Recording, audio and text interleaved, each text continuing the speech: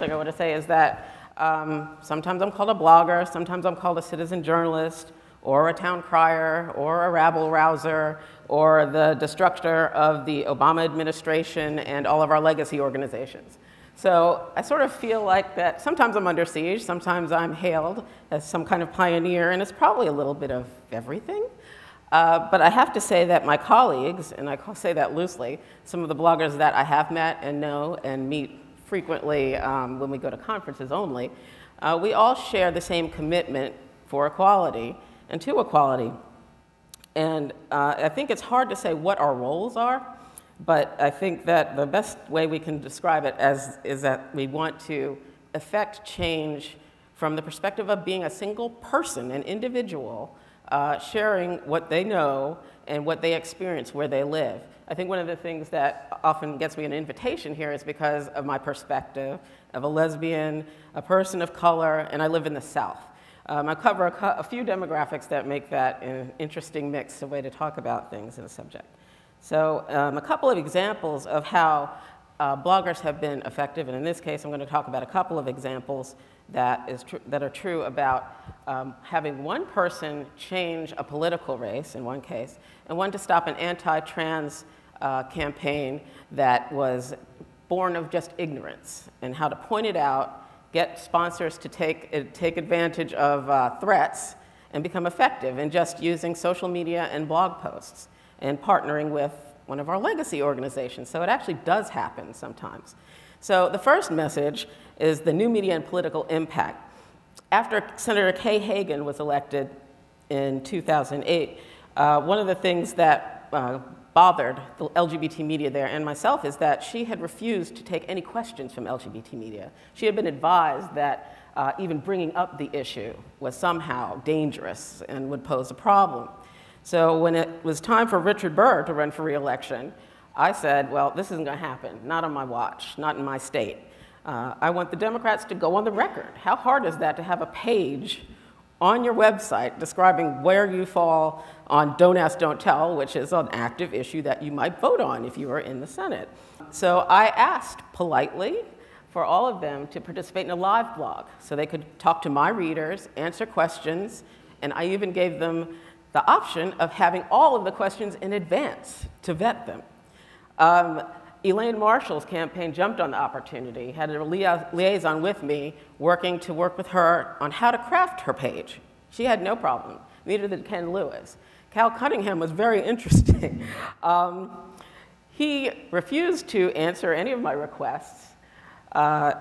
In fact, I was very polite. I just said, there's no way he can turn me down on this. His other two rivals for the nomination are already going to go on the record.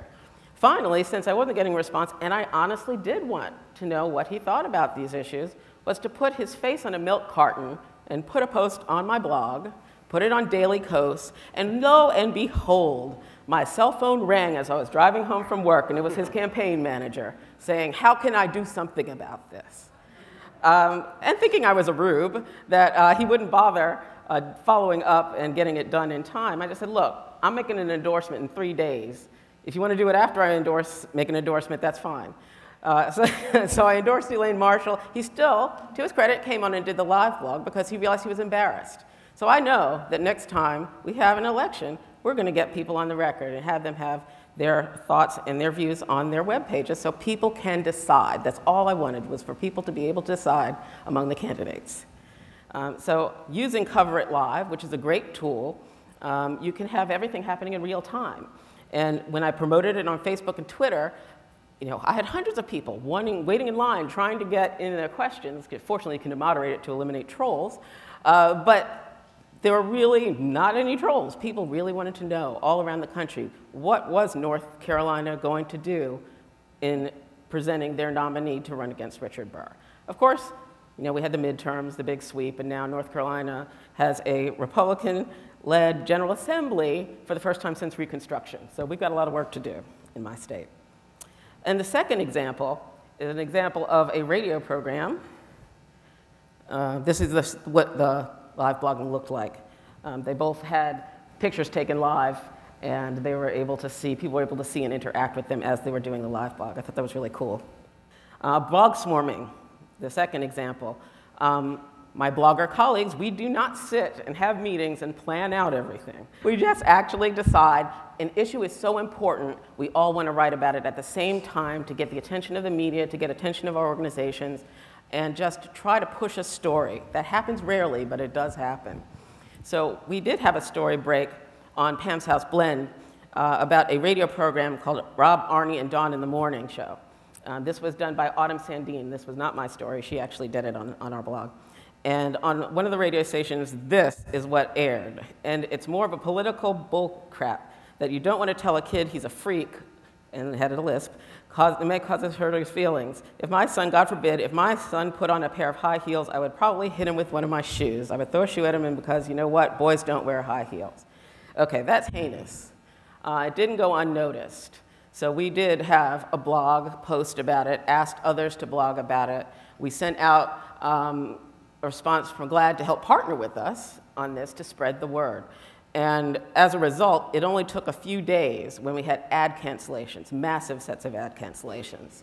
And they actually decided to have an on-air apology and had a transgender person on to actually talk about the issue and why the ignorance was there and how they can stop doing it.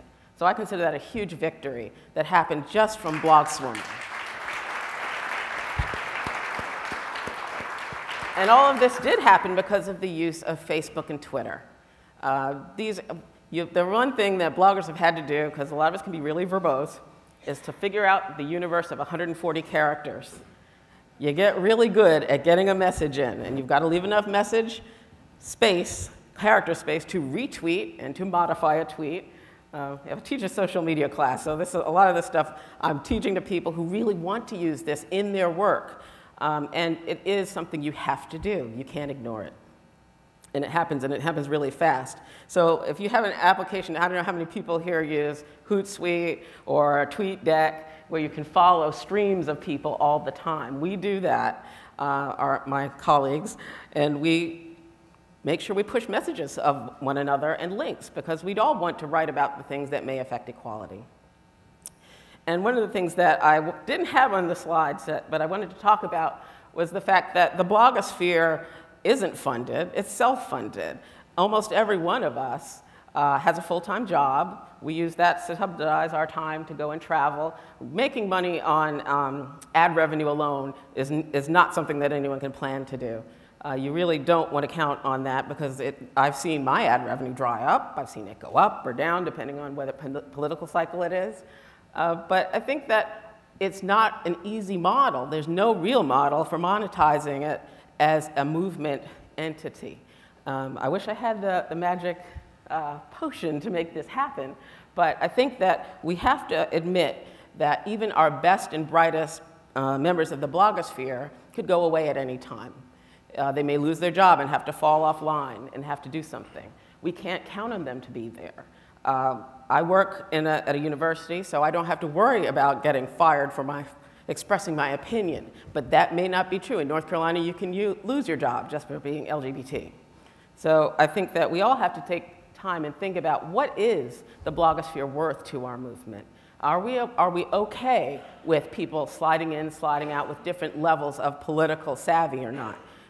It's hard to figure out if the long term is good for us to have a blogosphere.